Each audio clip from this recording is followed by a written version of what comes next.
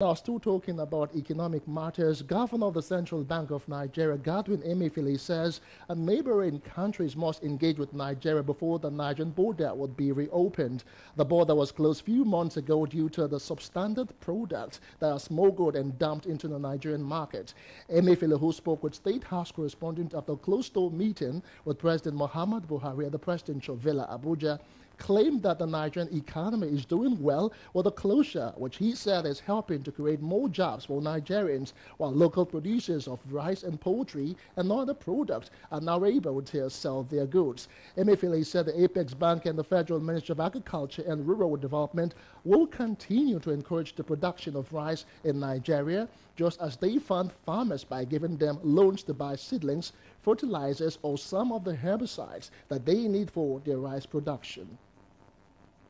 Border closure on the economy of Nigeria are just used two products, poultry and rice.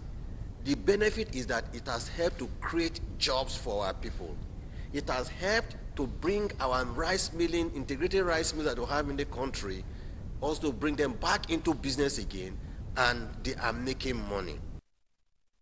The CBN governor, however, maintained that the borders would not be closed in perpetuity, as government will only reopen the borders when there is concrete engagement with countries that are involved in using their port and countries as landing port for bringing in goods that are smuggled into Nigeria.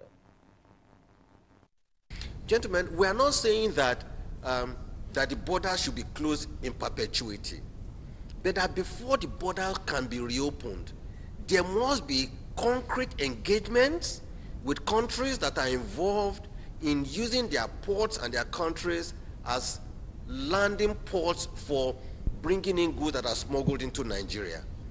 That engagement must be held.